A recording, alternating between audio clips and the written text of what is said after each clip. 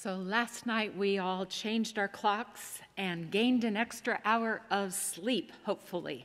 I like this daylight savings time a lot better than the one where we spring forward. Daylight savings is a funny thing, isn't it?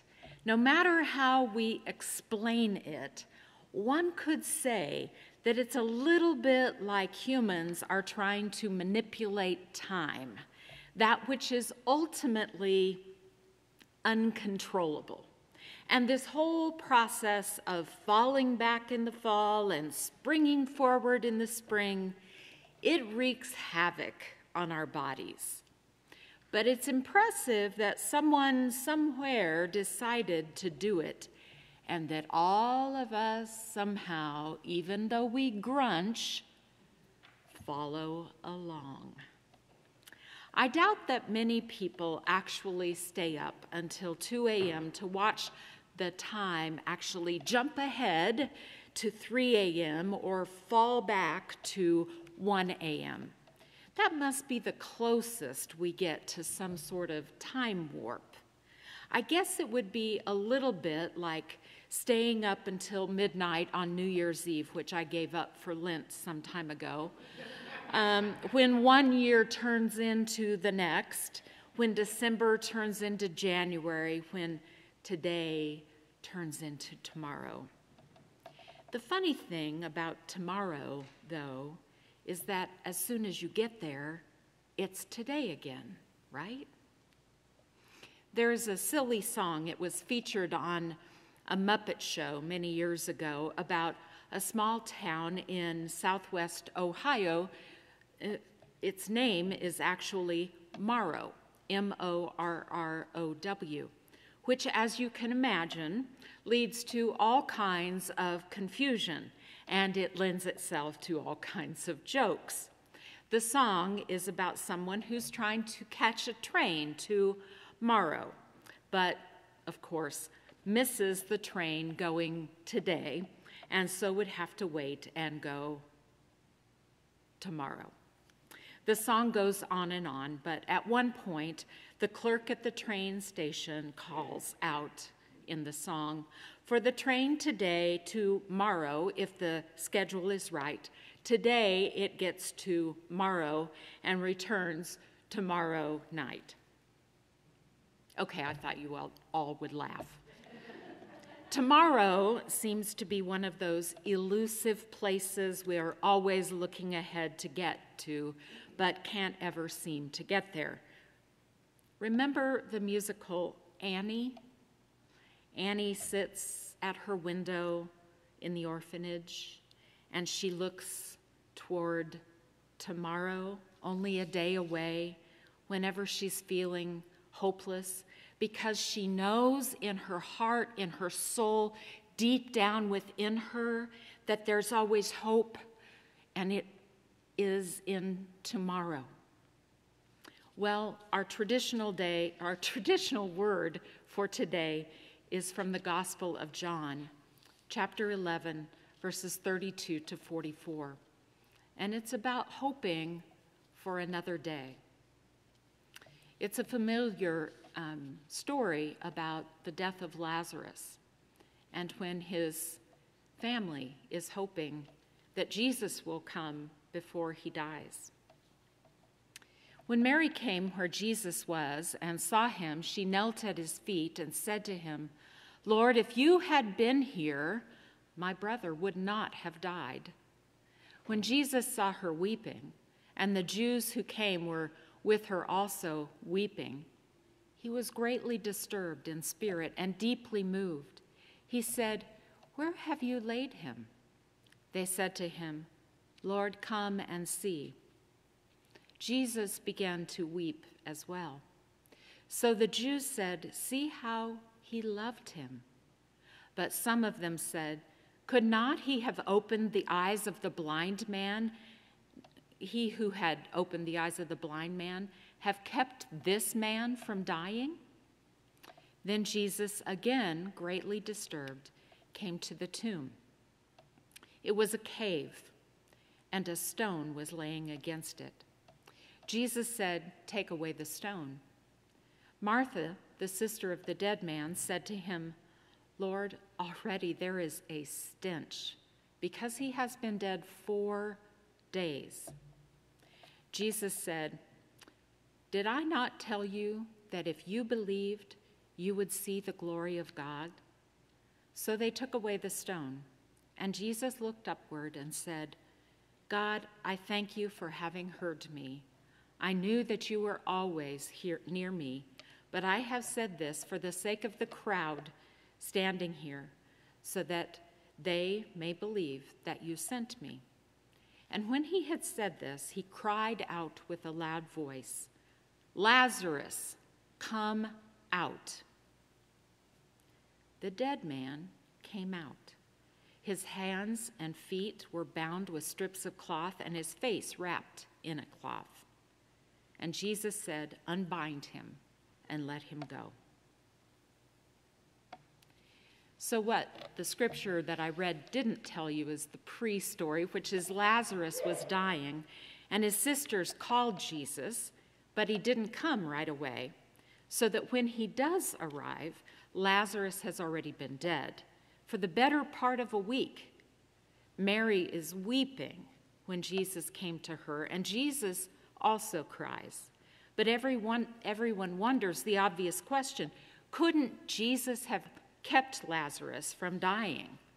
But Jesus does better than that. He goes to the tomb where Lazarus was buried and tells them to move the stone from the door. Of course, all of this has a layer that we already know, which is this is a allusion to the story of Jesus and his death. And when the stone is rolled away, Jesus calls into the tomb, "Lazarus comes out." And Lazarus does, bound with strips of cloth from head to toe.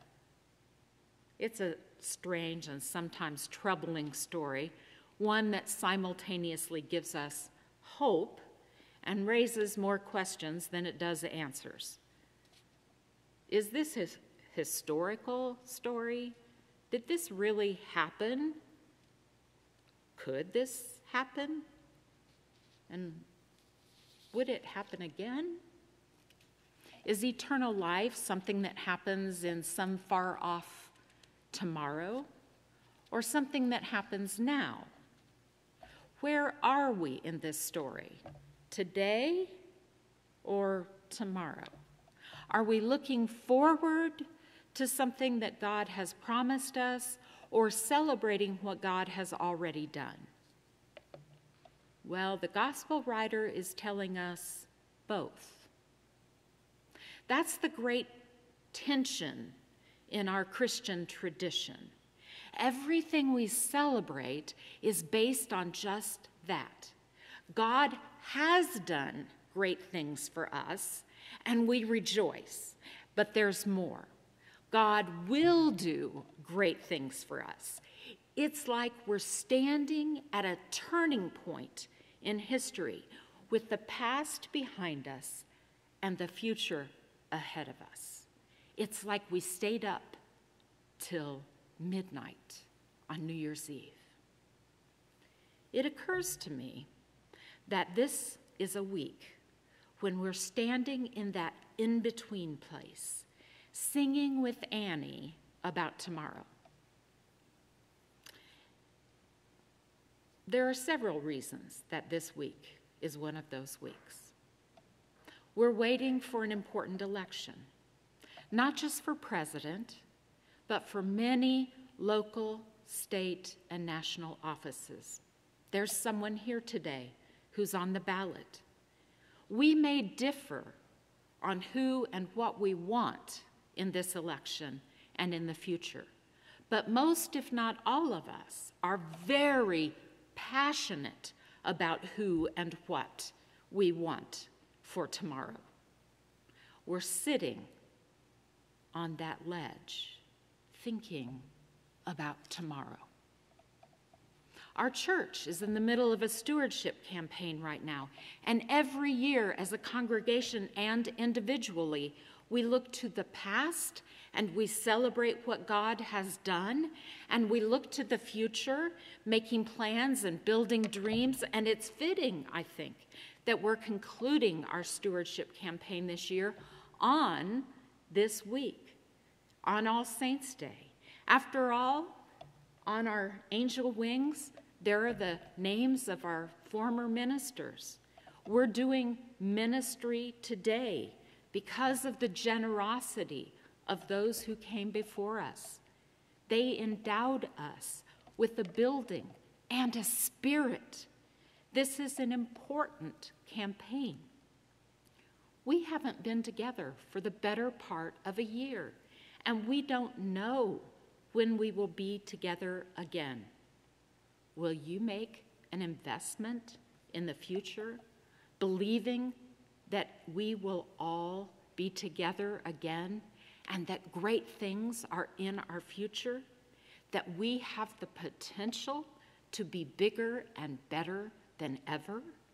We have fabulous plans for 2021 to put together, for example, a children's bell choir to enhance the activities of our older children. We want to provide something to excite and involve them so that they will stay and perhaps bring their friends. That's just one of the exciting plans we have. Another reason that we sit on that window ledge looking back and looking forward is that today we honor the people we've lost, and in part it's for them that we look back, but we also look forward. And when we look to the future, their legacy is in our minds. Let's remember, with God's help, we've served people all over this community in all kinds of ways. We've donated hygiene pantry supplies, and then you heard Paul talk about the school supplies, to those who need them in our community. We're ready to have a baby shower for parents who are welcoming a child but may not have enough to take their little one home. Nurses throughout our community offer these bags full of layettes and all kinds of things that they will need, diapers and formula and blankets and things that they will need in the first few weeks of their child's life. This is the way the saints of this church and our families have set before us, a generosity of spirit. And with God's help, we've committed a strong and vibrant music program, even through the challenges of COVID. This is another way the saints who've gone before us have challenged us. With God's help, we've done behind-the-scenes work on everything from fixing our aging building, from leaking in the basement, to holes in the eaves where the raccoons and squirrels and birds get in, to the very not exciting stuff that's so important for rebuilding what we're doing. And that's also the way of the saints. With God's help, we've gathered for worship in creative and meaningful ways that sometimes have been tough. And we've helped each other grieve, and we've celebrated together. We've welcomed new friends. That's the way of the saints. And then we can say with the saints, the Lord has done great things for us, and we have rejoiced. You know, tomorrow is a hard place to get to, and we aren't there yet. There are dreams that God has for us that we haven't gotten to yet, and maybe we thought we'd be there by now, because like Annie, we may be sitting on that proverbial window seat wondering if tomorrow will ever come. We couldn't be, well, we might be feeling a little discouraged in our personal lives. I don't know about you, but I'm sick of this pandemic. I want to go to a restaurant again and sit inside. Are you with me? I want to get together with friends in my home and have them over for dinner. Are you with me? I'm sick of this pandemic, and I'm not sick like COVID sick. I'm emotionally sick. Perhaps we're anxious to get going forward without the presence of some of the saints. Or coronavirus is wearing heavily upon us. And like Lazarus's family, we wonder, why do we have to wait so long?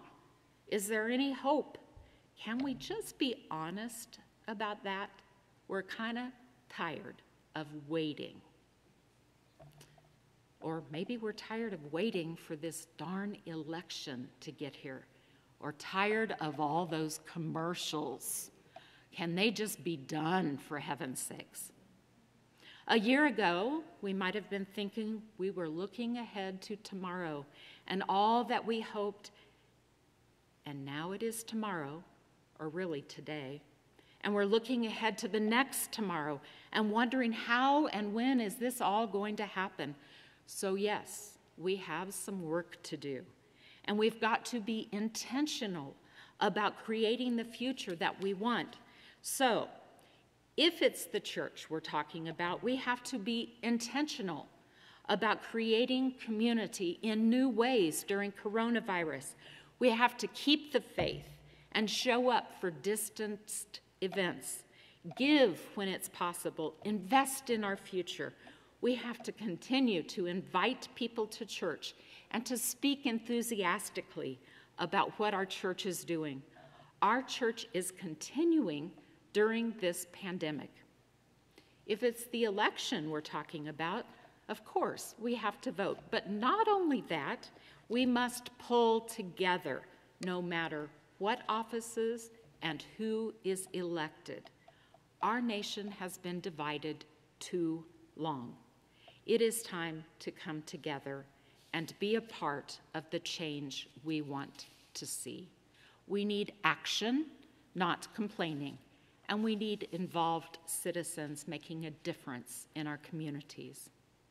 If it's All Saints' Day we're talking about, we need to take a lesson from our saints and emulate them. It's a good time to dedicate ourselves anew to not only remembering them in our minds and our hearts, but remembering them by actively imitating their actions. We can be involved in causes that they embraced. We can donate in their memories. We can volunteer in their honor. We can serve in thanksgiving for their lives. We can make a difference because of them. Tomorrow. It's a wistful word, but it also can be an optimistic word. On this daylight savings time, when we've enjoyed an extra hour, let's commit ourselves to making a difference. We don't often stand on the cusp of so many opportunities. There's just a little bit of tomorrow, our God-promised tomorrow in our everyday. It's a promise that every day, in every moment, God is rolling away the stone that keeps us inside in whatever cloths are binding us. And in every moment, the tomb is opened, and God is peering in and calling us out and saying in a loud voice, if only we could hear it, come out, because something is happening. We do not know what always, and we don't know that we fully understand. But something wonderful happens there at the edge of the tomb when the stone is pushed away, and we are right to think of another tomb, another stone that is pulled away. And today we stand near the edge of the tomb of the saints that we have known and loved and honored. And we can hear, along with God's, their voices, calling to us to come out. Come out. The saints call us to a faithful tomorrow. And something happens that moves us from yesterday to today to tomorrow. That is hope. Not just for today, but for tomorrow. The Lord has great things for us, and we give thanks that we this week are standing on the cusp of a new day. I give thanks for that hope. Come out. Come out. Come out.